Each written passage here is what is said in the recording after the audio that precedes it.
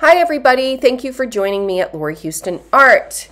You are now seeing a bunch of leftover paints. I am going to create a sunset. I have taped my 20 by 20 canvas separating the sky and the ocean. I've shown you a few that I've done. I decided to video this one, and I am just using a bunch of paints that I had to strain. They are paints I've been using over and over on some of the sunsets. And I'm just now layering my cup in no random order. You know, we've got some golds, some peach, some reddish pinks, and I am actually going to just flip them over here in a minute. Tonight is our Tuesday night train with Holly from The Morning Pour, Camille Amoy Art, and Nate Bright Art. If you haven't checked out their channels, please go back, take a look. They're amazing artists. And as I say every week, we could not do this without you. Your support, your comments, those of you that follow us, we are so, so gracious. And I know that I speak for all of us because we just are so humbled by everyone that continues to watch us on Tuesday nights. So I am now just flipping my cup over and creating the sky. And again, I decided to actually do a video on this one. And I was not going to put the video out because I'm still practicing this technique. But we went to a pop-up in Richmond, Virginia 2 or 3 weeks ago, and this was displayed. And believe it or not, this is the first painting that every single person went to.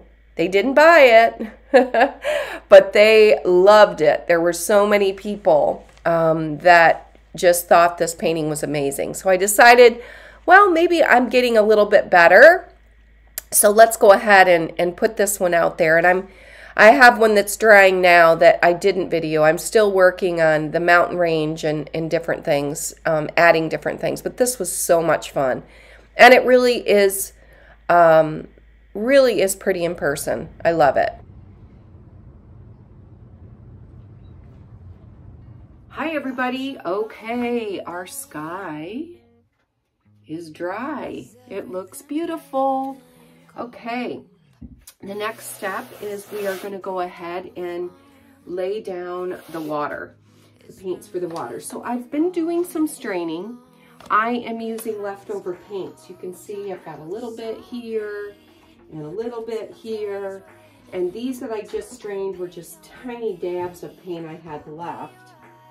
And it was kind of a mishmash of 3 colors, not much paint. These don't look like they need to be strained. So I'm just going in, I'm going to layer some of these paints. I do want some depth of color in my ocean. So I'm just going through and I haven't opened this one yet. That's a pretty blue. I think that was in my spa renovation video. So we want a little bit of that. And we're gonna just do a ring pour. I'm going to use these since I let it dry right on here. And I'm going to take some Liquitex iridescent white, and I'm going to just squirt it in the cup after I've layered it. Just going to let it set in there. And then I'm also going to add some Vallejo iridescent medium. I squirt it really strong so it goes down into the paint and not lay on top. I just want to have a little depth in my painting. Okay, so we're going to go ahead and just lay the water down, move it up, and I'm going to just... Outside my window, is everything pale and cold? Can't seem to pick up my phone. It's been ringing all day long.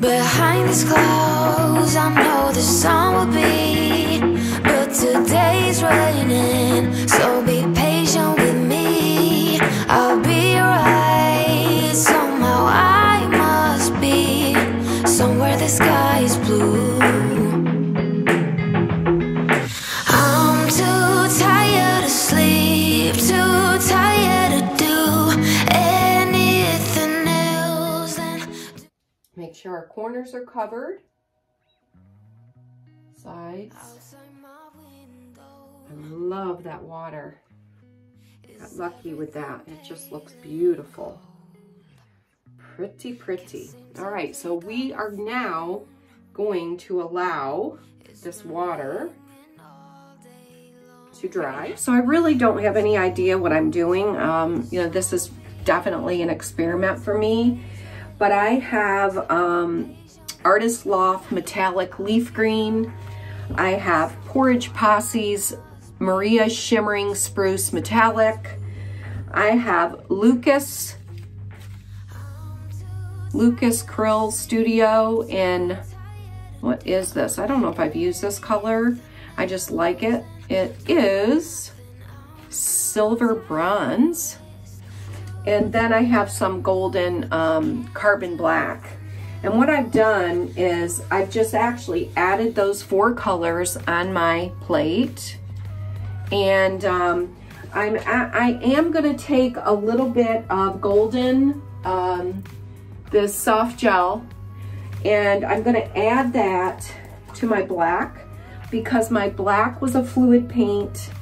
I do want it to have a little bit of consistency, and when you add this to the black, it has kind of a glossy, a little bit raised. I'm just mixing it in.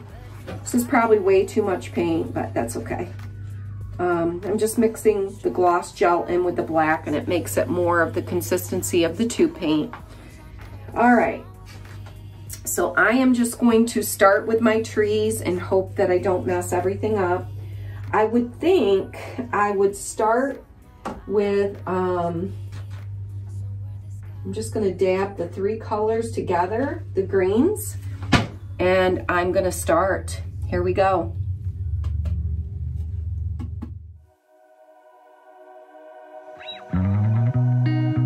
Outside my window, is everything pale and cold? Can't seem to pick up my phone. It's been ringing all day long. Behind these clouds, I know the sun will be, but today's raining, so be patient with me. I'll be right, somehow I must be somewhere the sky is blue. I'm too tired to sleep, too tired to do anything else than doing nothing else.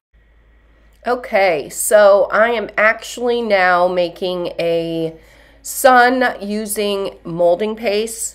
And, you know, when you lift it up, it creates kind of a peak on the paste so that it gives it some texture. So I'm just going through and creating the sun, and then we're going to figure out the colors that we want to paint the sun. Hi, everybody. Okay, so I have now added the sun. I've put some yellow paint on it. It's not finished. I added a little bit of glue and actually put sand below the trees, right where my hand is. I didn't realize that I wasn't videoing that part, but that's okay because this was a very long process, so I had to condense some of it. So the sun has some sort of weird paint drip in it, and I just don't like it. I think it's too subtle, so I'm getting some more molding paste, and I'm going to add a little bit more texture and more color to the sun. So we're just going to go ahead and apply more modeling paste or molding paste to the sun area and give it a little bit more height. I hope you're enjoying this video, and if you are, please give me a big ol' like. And I would love it if you would share this video on your other social media platforms. It really does help my channel grow. I am so grateful. Don't forget, Camille Amoy is up next, then Nate Bright. And if you missed Holly, she was right before me. I am now just adding some color to the dried molding paste that I put on the sun, going through and making sure that I pick the colors that are going to accent. The sky is extremely bright, so I want to make sure that the yellow and the tones are correct in this application. So we are going to finish the sun. I'm adding a little bit of orange, and I will see you at the end of creating this sunshine. See you there.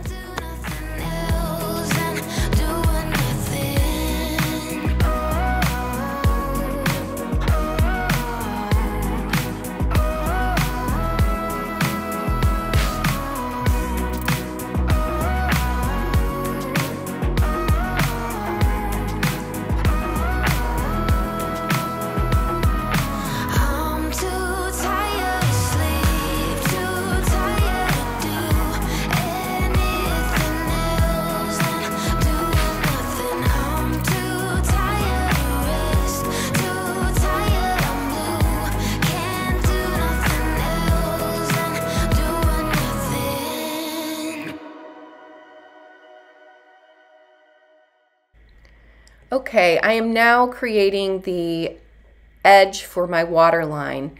I had applied the sand with a little bit of glue, and now I'm just outlining it with a little bit of burnt umber or Van Dyke brown, both of them mixed together. And I am adding a little bit of sea foam with the white. I keep picking it up because the lighting, I'm in a different area, and I'm holding the canvas close to make sure that I, not missing anything. And this is just creating some sort of depth at that shoreline, making sure that the water looks like it's coming in. I do want to mention that I also took I guess they're called pouncer brushes, and added a few white clouds in there as well. But I love that water line. I think it turned out great. And here is the final result. I just love this piece. I think from afar, it just looks beautiful. It's one of my favorite sunsets that I've done.